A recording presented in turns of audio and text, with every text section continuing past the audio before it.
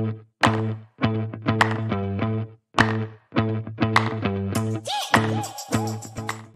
guys, so I'm now going to show you our technical analysis strategy. So this strategy is very easy to modify, by the way, to do really any kind of technical analysis that you want. I know a lot of you out there are very interested in using technicals to trade for stocks. You can do this for crypto. You could do this for options, for futures, for Forex, right? I'm going to show you with stocks, but you could really use it across many different asset classes. Crypto, I've seen some pretty impressive results as well. We're going to be making another video about that, showing you technical analysis for crypto. But here I'm going to show you for stocks, right? And what we're doing here, what I'm going to be showing you here, and let me run this for you. I'm going to run what we call a back test, where basically we're going to do simulated trading. So it's as if this strategy ran as if you owned it since 2016, January 1st, all the way until 2022, March 1st, right? So what would have happened if you had ran this strategy that entire time, right? And you'll see basically the results we get back, our back test, and then we'll automatically buy for us as well in our broker. You see, this is the broker. We have nothing there right now. It will automatically, after the back test, automatically buy this for us. And if we ran this strategy forever, it would just continue doing this for us and keep running it for us, okay? So what this strategy does is talk about that while we get this back test finished up, right? So this strategy, what it does is it buys two symbols, UPRO and TMF, right? Which is stocks and bonds. And this is our result, by the way. And we'll talk about this in a second. Blue line being our strategy, right? And another thing. So blue line is our strategy. Red line is the S&P 500, right? So we smoked the S&P 500. Let me show you how we did that. So basically we buy two assets, UPRO and TMF. UPRO is 3x leveraged S&P 500, right? SPY, right? Or S&P 500. And then TMF is basically our 3x leveraged treasury bonds, right? Treasury bonds, right? So there you go, treasury bonds. So basically we're buying these two assets, okay? And we're buying them based on RSI, right? So we're looking at the RSI on the S&P 500, right? RSI is one type of technical analysis they can do. There's many other ones they could do. You could do MACD, you could do average true range. There's so many different things you could do, and it's very easy for you to swap it out and try your own and see what else you can find with this. But the RSI, generally what we say is it kind of tells us, is the market overbought or oversold, right? So what we do in the case that RSI is low, it's basically saying to us that the market is oversold.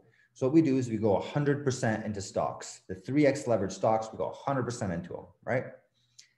If the other way, if the RSI is instead of under 33, which is a low RSI, if we have a high RSI, we're going to go 100% into bonds, because we're going to say the stock market is overheating, so we need to take a break from stock market and we go into bonds instead, and we hold on to that. You could swap this asset out. You could try different things. You could try maybe buy crypto, or maybe you want to buy, some other, foreign stocks, or, whatever it is else that you think would make sense. But we're using these two here, right? So when RSI is very low, we're 100% into UPRO. When RSI is very high, we're 100% into TMF, so those bonds, right? And then if it's somewhere in the middle between 33 and 66, then we have 60% into stocks, UPRO, and 40% into bonds, TMF, okay? And that's all we're doing. We're looking at the RSI, and we're doing this constantly. We're doing this on a regular basis. This bot is constantly running and doing this adjustment for us, right? So now when I go back to my broker, you see that I automatically bought these two. Right now, RSI is somewhere in the middle, so it bought 60-40, right? If we keep running this thing, you'll see RSI changes, and we'll automatically swap these things out for you and sell and buy automatically, right? Okay. We see that our backtest results are actually very good, right? So this is simulated trading called backtest, right? So if we had run this thing since 2016 up until today, which is beginning of March, right? This is how we would have performed. The red line is S&P 500. The The blue line is our strategy. And you see this thing just took off like a monster, right? Did very, very well. It's been beating the S&P for quite some time, but lately it's really, really shot up and beat it by quite a large margin, right?